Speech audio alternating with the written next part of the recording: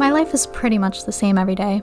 I wake up, get ready, make or grab some coffee, work remotely for my 9-to-5 job. I'll package orders for my small business / side hustle, do some tidying up, cook and eat a lot of food, do some sort of crafting or DIYing.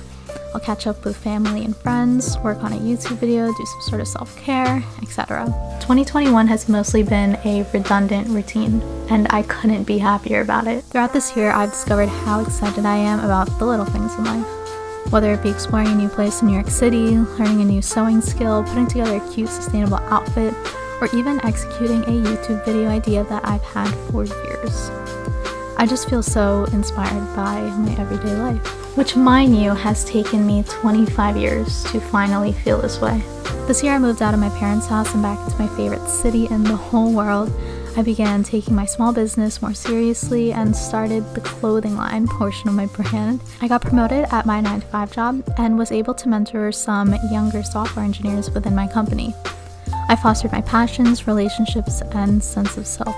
And so I feel that it's appropriate for this year to be the first time I participate in vlogmas. Growing up, I always admired vloggers for just having such cool lives and all the free stuff they get. But no, really, I really loved how vloggers would just celebrate the smallest, most common everyday activities, like getting their nails done or going to a local restaurant for the first time. I love that they found so much excitement and so much content in just doing everyday things. I wanted to love my everyday life and be grateful for the little things in my life the same way that those vloggers did.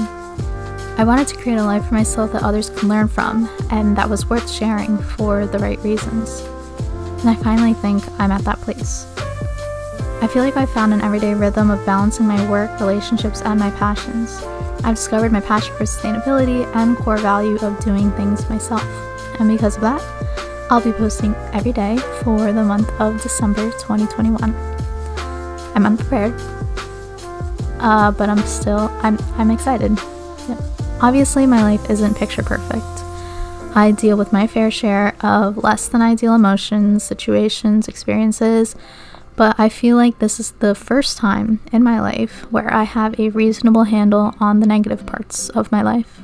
So get ready for an entire month of Christmas and holiday content, New York City content, small business content, 9-to-5 content, sustainability content, and I hope you enjoy. See you tomorrow.